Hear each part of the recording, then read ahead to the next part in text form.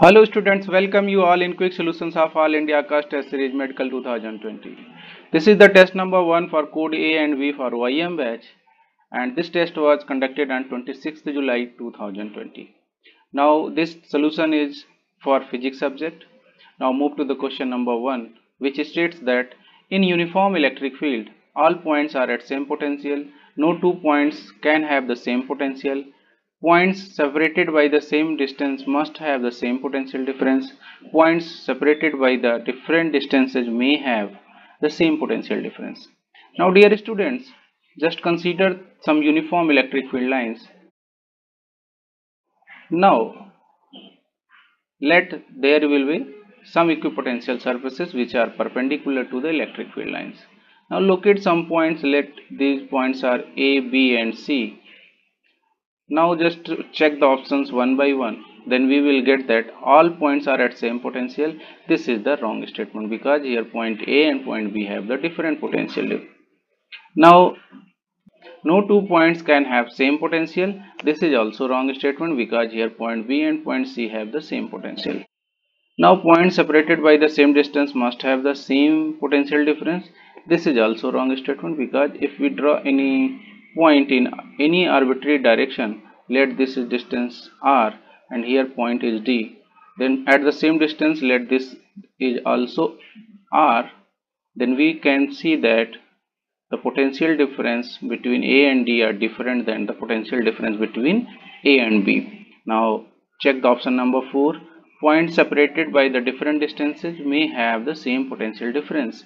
Dear student, this is the correct answer because point A and B and point A and C have the different distances but their potential differences are same. Hence option 4 will be the correct answer.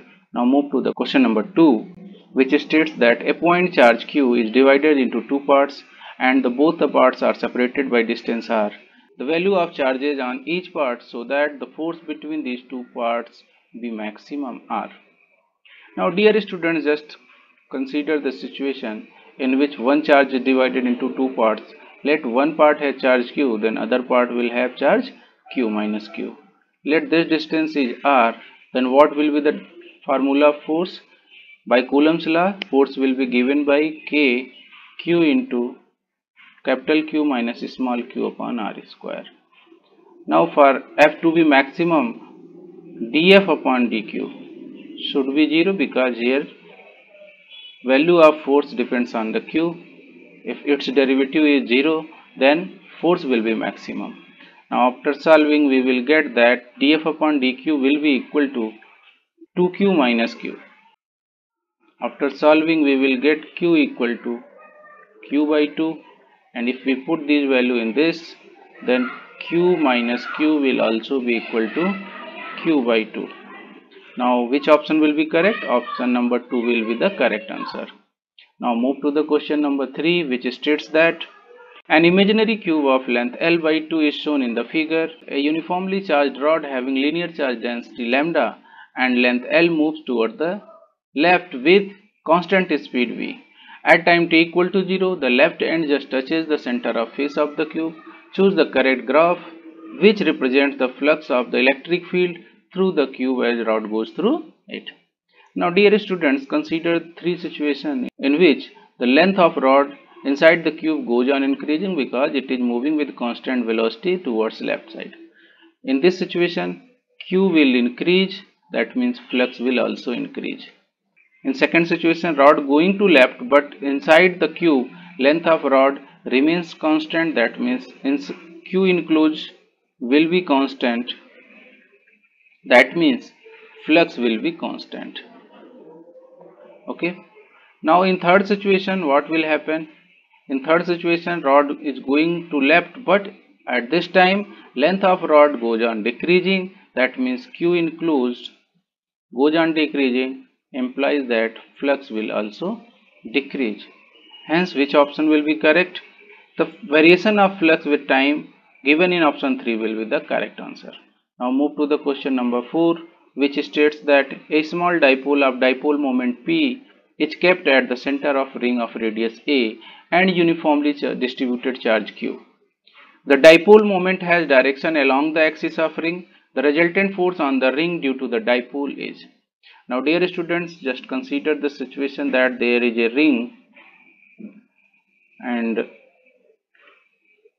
at the center and a dipole is placed.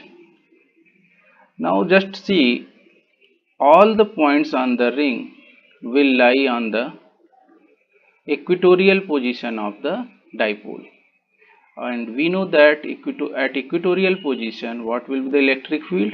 Electric field will be equal to kp upon aq, where a is the radius of this ring, because all the points will lie on the at the a distance. Now what will be the force? F will be equal to q into E, and this will be equal to kqp upon aq. If we put the value of k, then it will be qp upon 4 pi epsilon naught aq. Hence option 2 will be correct answer. Now move to the question number 5, which states that electric field inside the cavity of a uniformly charged solid sphere is. Options are non-uniform, zero, uniform, and same as that on the surface of charged solid sphere. Now dear student, just consider a solid sphere, inside that there is a cavity. Now let's, center of the sphere is C and center of the cavity is C1, and distance between this is let d. At any point inside the cavity, what will be the electric field? The electric field at any point, let it is P, inside the cavity is given by rho upon 3 epsilon naught into C1 vector. As we can see that C1 vector is fixed for this sphere and cavity for any point. Now what will be the electric field? This electric field will be constant, because here distance C1 is constant and its direction is also fixed. Hence at any point inside the cavity, field will be uniform. Hence option 3 will be the correct answer. Now move to the question number 6,